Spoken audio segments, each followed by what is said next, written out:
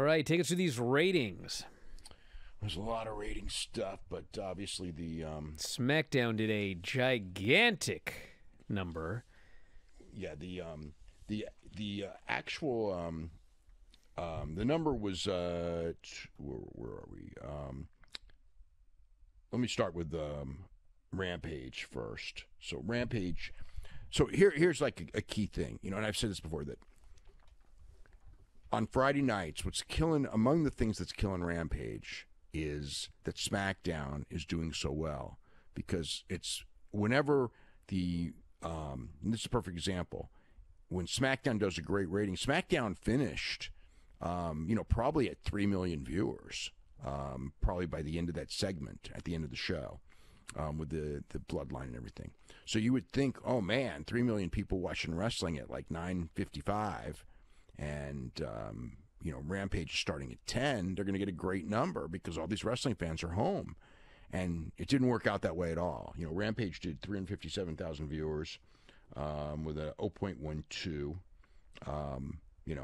And that's very low as far as total viewers for the time slot. Although 18 to 49 was, by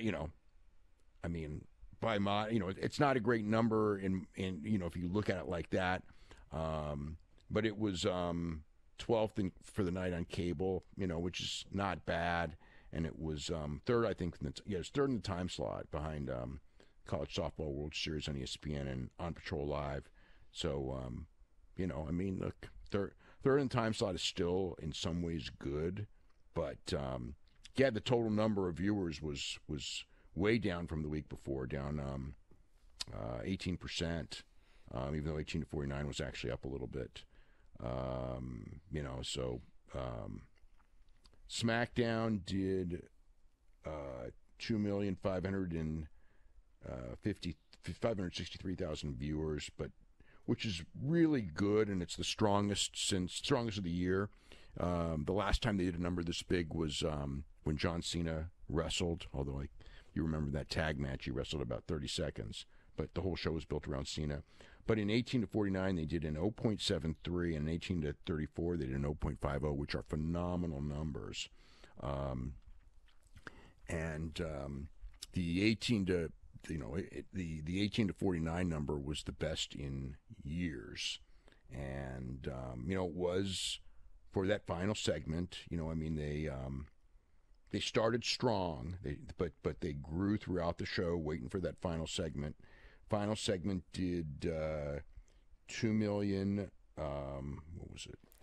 2,901,000. That's with a commercial break during that segment. 2,901,000 and 1.13 million. 1.13 million. So that's I believe what is it? What would that translate into? I have it in here somewhere. But it was I think it's like a 0.87 or something, some incredible number. It was 0.87 was the 18 to 49 number in the final quarter. And, it's people are interested in that. And next week is going to be built around which side is Jey Uso choosing.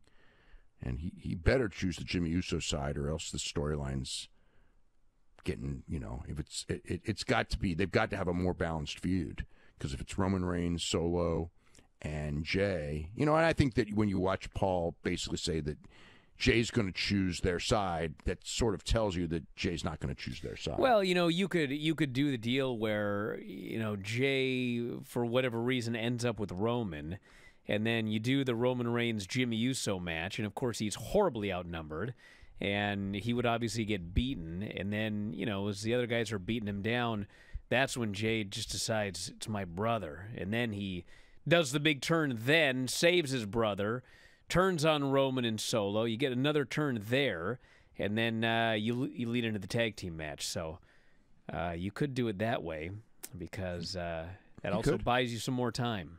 You could do that, sure. But yeah, it's a phenomenal number for the show. And it was obviously, it beat everything on television that night, because there was no NBA game or anything like that. in just about every category.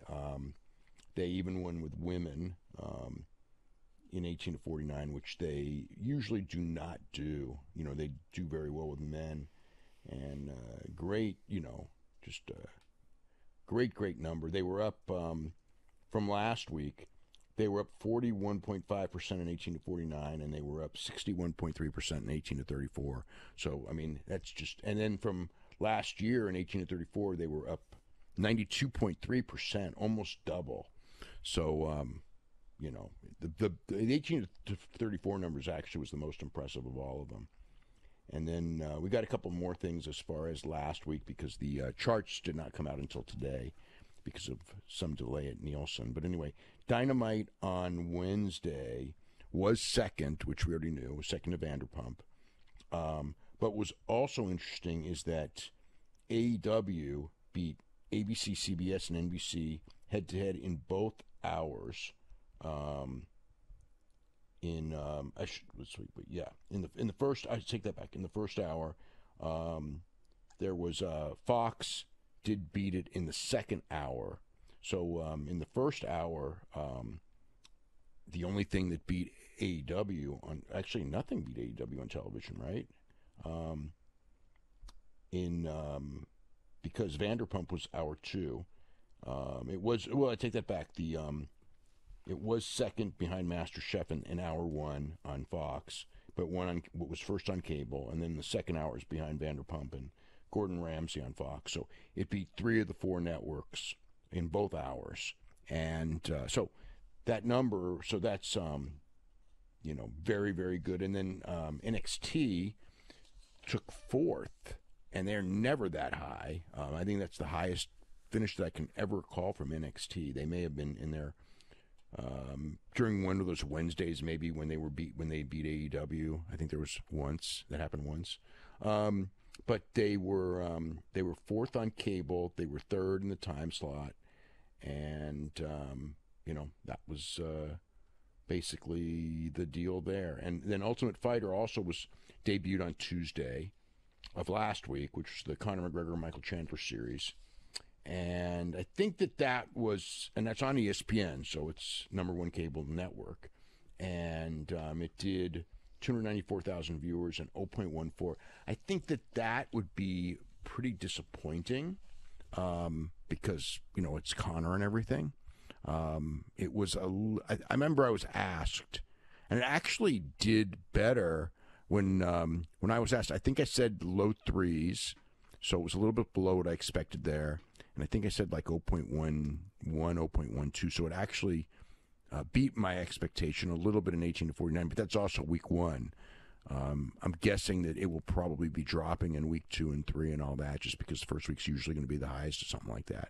So anyway, off to a Ultimate Fighter. It was off to a weak start. I mean, that's the same level of number as slap fighting, same level of number as AEW All Access. So, and I think that the return of Ultimate Fighter with Conor McGregor on it, I think that, I think that they would be wanting significantly better than that. Plaque. I'm still waiting for this stupid plaque. Yeah, Bischoff. Paul and Bischoff or who? What in God's name is going on? Uh-oh. Who let you in here? Everybody's favorite. Come over here. You can't even be seen. What? Oh, my God. Oh! Happy days here for Brian Alvarez. There it is. Presented to F4W Online for passing 100,000 subscribers. Uh-huh. I want to give Oreo a hug. Come here, you big fat whale. Yes. Thank you to everybody out there. Uh-oh. Hey! What are you doing? Brian? Oreo? Hey, I'm taking over the show. Oh, no. Dom, Oreo. hit that music, brother. Ah, the hell with it. You know what? It's Monday. It's dance party. No, man. Hey, no. Hey, I love you guys. I love you.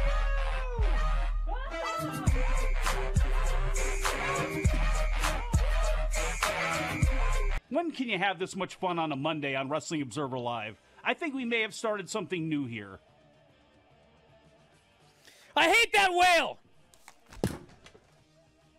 If you enjoy these videos, for just $7.99 per month, you can enjoy full-length editions of The Bryan and Vinny Show, Wrestling Observer Live, Figure 4 Daily with Tom Lawler and Lance Storm, the Mad Men Podcast, Speak Now Pro Wrestling with Denise Salcedo, and more, plus hundreds of archived shows, all in beautiful HD. Don't miss out. Join us today.